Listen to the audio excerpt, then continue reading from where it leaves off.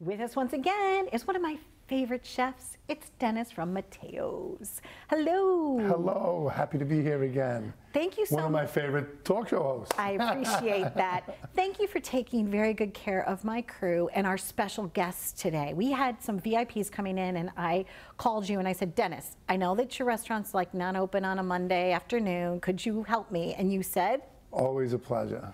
So what did you bring today for our We brought guests? one of our fan favorites, shrimp ultimo, okay. Which is cherry peppers, lemon butter, wine, and melted mozzarella cheese over some Francais shrimp. It's very favorite in the restaurant. We have some eggplant parm, traditional old style, not breaded, a little egg batter and lightly fried.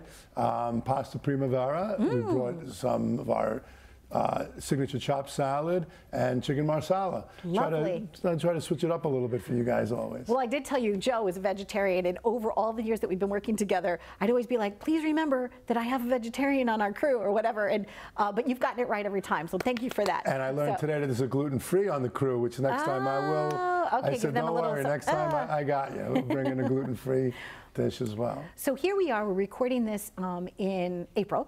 And so what are some spring items that you dress up your menu with? Because I know you change things up a little bit seasonally. Yeah, we always try to change up our burratas. We always try to change up some salads.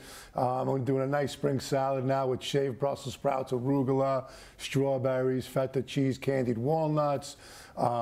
Really good, fresh. Every time you take a bite with the strawberries, it's a nice salad. And then I love to work off my specials as well because everyone likes our signature dishes, but then they also like to see, well, what's chef creating for us this week? And I like to use a lot of local, especially now in spring and summer. We have a lot of great farms out on Long Island, so you like to use a lot of local vegetables, and I like to change with the seasons as well. So I tried to make your Brussels sprouts for my home for Easter, and I don't know how I did, but it tasted pretty good. So what I did, Dennis, is I took foil, nonstick foil, and I put it on the pan, right? And I put some really nice olive oil just on the Brussels sprouts, and then I put some salt and pepper, and then I put a little coconut amino.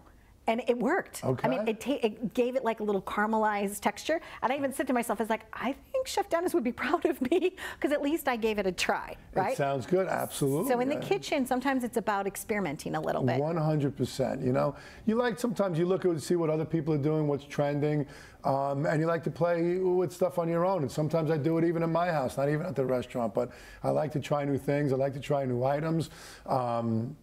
What's really popular now, we're making the spicy rigatoni with Calabrian chili paste, which gives it like it's a tomato cream sauce with a little bit of a bite, but it's a nice.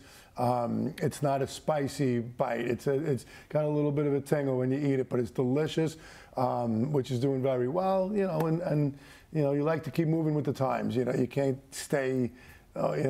Complacent. You want to move fresh. Yes. Move fresh. Yes. For new brides and new grooms out there, or people that are just going away to college, right? What is one simple dish that you think somebody could start? Like, what could somebody make that's simple, maybe only 5 ingredients? What do you think if somebody's starting out and they're intimidated to cook? Intimidated to cook? Well, you know, they're really like a chicken marsala, for instance, that we brought today is pretty simple. Okay. You can go to the butcher and get it pounded, so you don't have to worry about that. Nice and thin if you like. Dredge it with flour, fry it in a little oil. You saute in a little oil, fresh mushrooms. You want to get some nice sweet marsala sauce, reduce that down a little bit. So that's an easy dish. It really doesn't have many ingredients to it.